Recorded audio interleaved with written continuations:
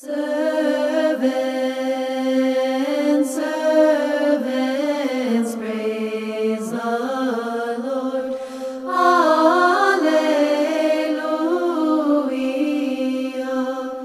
Praise ye the name of The Father, and the Son, and the Holy Spirit. Hello, my name is Father Michael Marcantoni from the Greek Orthodox Church of the Holy Spirit at 835 South Avenue in Rochester, New York. And I'd like to take a moment to speak with you. You know, in the Orthodox Church, we're beginning to get ready for the fast of Great and Holy Lent in a few short weeks. And of course, when we all think about fasting, the first thing that comes to mind is food. All the food we're not going to be eating, the food we wish we were eating, and all the food that we're looking forward to enjoying when the fast ends at Great and Holy Pascha. But what if I were to tell you that fasting actually has little to nothing to do with food?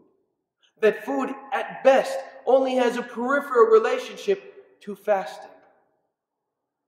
You see, the true nature of fasting, my brothers and sisters, is practicing not getting your way, not having things on your terms, not feeding your appetites.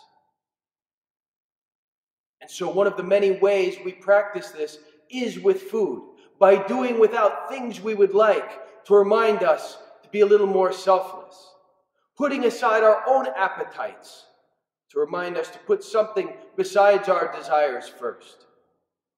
It's also the reason that many of our fasting rules don't make a lot of logical sense. They're designed to not make sense. They're designed not to be your way. They're designed not to be my way. Because the minute that we get our way, it stops being fasting no matter what is on your plate. And so since fasting has to do with not feeding our appetites and desires for a higher cause, we fast with our tongue when we control what we say about others, when we avoid gossip and slander and malicious speech. We fast with our ears when we avoid those kind of conversations and don't take part in them. We fast with our eyes when we control what we look at a little bit more often and what we fill our field of vision with.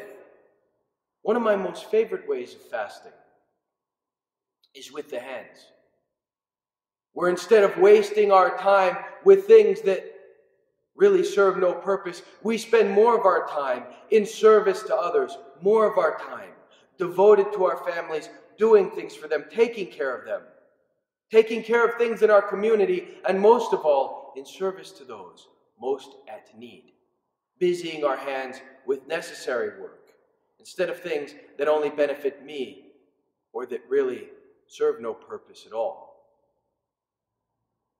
This Lenten season, my brothers and sisters, the fasting that you're doing has nothing to do with what you're filling your belly with, but it has everything to do with putting your own interests aside for the interests of others, something greater than yourself, and practicing the selflessness that the gospel points us towards. This is the true diet of Lent. For St. John Chrysostom says, "What good is it if you avoid eating meat only to devour your brother with slander?" May God give you strength and guidance in your Lenten struggle. Bless you and keep you always. Amen. servants.